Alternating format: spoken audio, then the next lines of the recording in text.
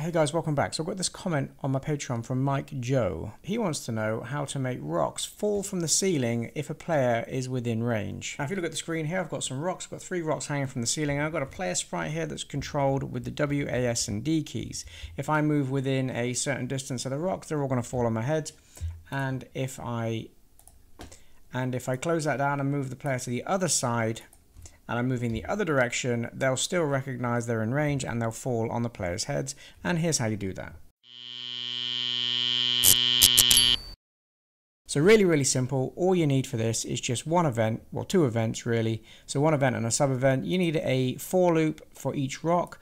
You can find this in system for each, and you're going to select rock as the object type. So for each of those rocks on the screen, we're then going to compare the distance. And again, you can do this through the system, and then you compare 2 variables, and the first value you're going to compare the distance. So you're going to need to write the word distance in here, and then you're going to compare the rock's X position.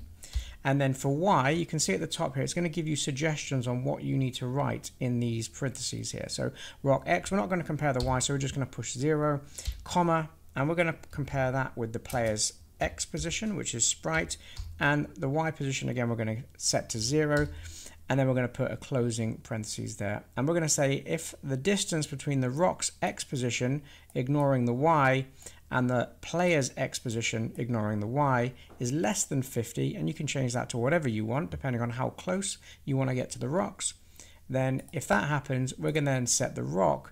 We're going to set the platform behavior to enabled. Oh, by the way, I added the platform behavior to each of these rocks, just so that they've got gravity. And you can change the gravity here if you want to, and I've just set them default controls disabled and disabled on the enabled. So whenever you come into the range, it's going to set them enabled, which will then trigger gravity, and then they will fall and stop on the ground. If you found the tutorial useful and you'd like to support the channel and see more tutorials just like this one, then consider becoming a member of the Patreon. For more information about what's on offer on the Patreon, there's a link in the description. And speaking of Patreons, I'd like to give a massive thank you and a shout out to Fuzel CC, Olivier Bernier, Amari Lewis, Enmark Games, Tor Hammock Alexanderson, Martin K, 8-Bit Gamer, Davey Wagnerrock, John Allegreza, Dan, Focus Hero, Matt Nixon, Mike Joe, and FHD.